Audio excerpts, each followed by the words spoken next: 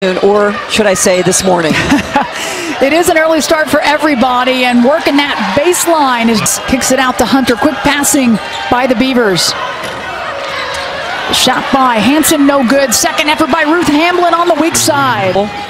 During that time, Oregon State went 7-1. Amazing what they could do. Devin Hunter with the 3 balls. Got to have a win here. Hanson, right corner, gets the shooter's touch. Wisner, she wanted the shot, she got it, just enough space, and the first bucket of the ball game for her. And on the switch.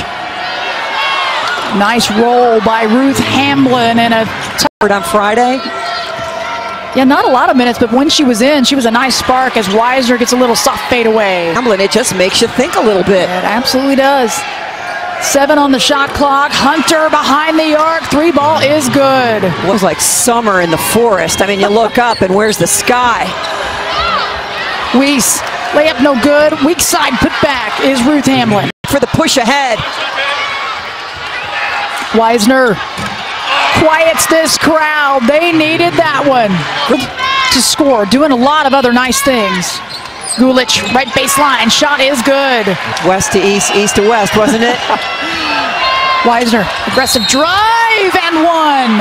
And when you want some north-south, just give the ball to Jamie Wisner.